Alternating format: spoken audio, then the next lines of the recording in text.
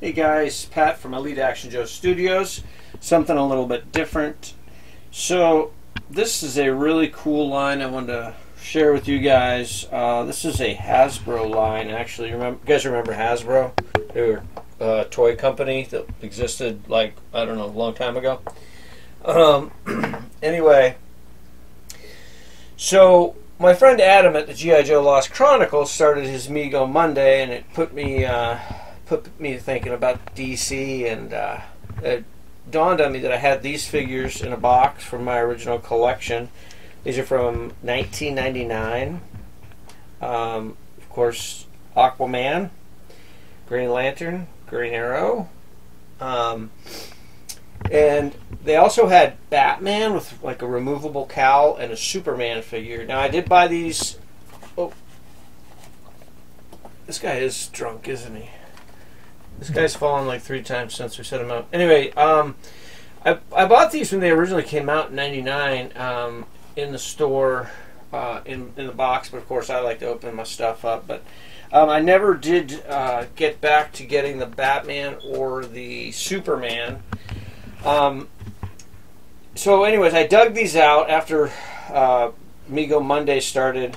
I was going to show them off, and then I kind of forgot about them for a couple weeks. I had them sitting here, but then I watched MIB Master Toy Museum, and he featured one that is from the same, essentially the same line. I think it might have come out a year later, but it was Superman, but it was Clark Kent ripping his suit off with a Superman underneath, and it came with a phone booth.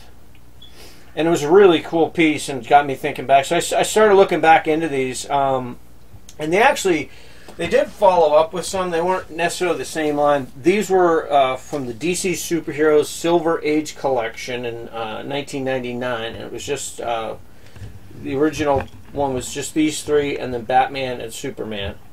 And I actually looked online. These 3 are very reasonably priced, loose or in box.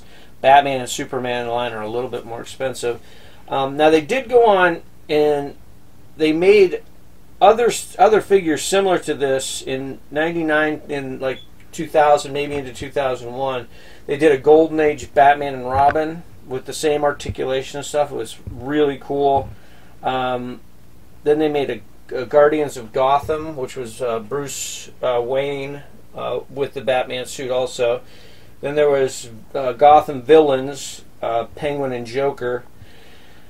Then there was a couple different ones, JLA, Blue Superman, and JLA, Martian Manhunter.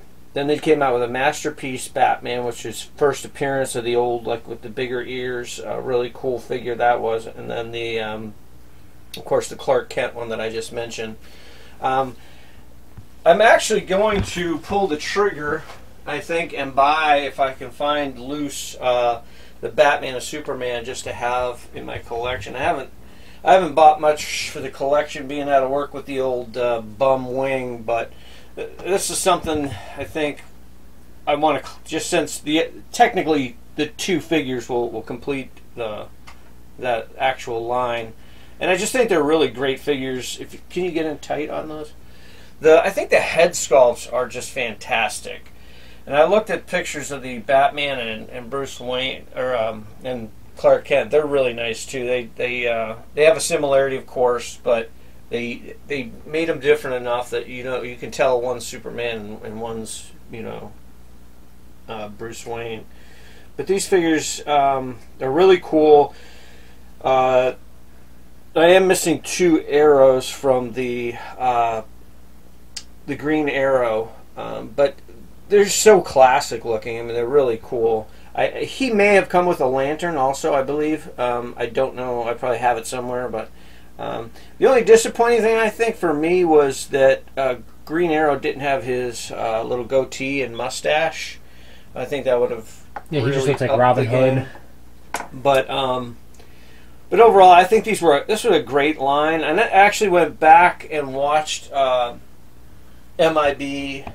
He had 3 years ago. He did a video on these box, of course, because he only does Mint in Box. That's what MIB stands for. So if you want to check him out, it's Mint in Box Museum. What is it? I always get that wrong. Master Toy Museum, MIB Master Toy Museum, 1979, and he has a nice. They're in the box, so you can see the other two. But it's a really cool line. I just wanted to share with you guys, and I just thanks for Mego Monday, Adam, because it really gets you thinking about stuff, comics, and so nostalgia. Of the three here, which do you think would probably be your favorite of just these three figures that you own? That's a good question, because I know a lot of people beat down Aquaman. Growing up, I dug Aquaman because I was a water guy. I spent most of my summers either in the woods, in the creek, or in my grandparents' pool. So I was always playing Aquaman when I was little. But there's something about the Green Lantern that's very cool. I'm glad you agree. I think the head sculpt is probably the best in my opinion. Yeah, like I said, these head sculpts are fantastic. So I think out of these three right here, I would have to go with probably the Green Lantern.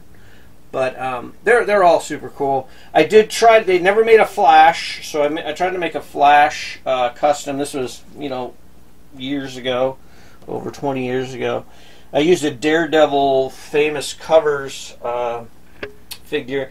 Now I did have a big emblem there to try and cover the Daredevil, because if I would try to cut this out or nip it off, it would have ruined the whole costume. And I wanted to go back and do the eyes also. And I just used tape on the boots, and it looks bad now because it's all breaking down. But this Flash, of course, was part of that team, and he was one of my favorites as well. But I just want to share these with you guys.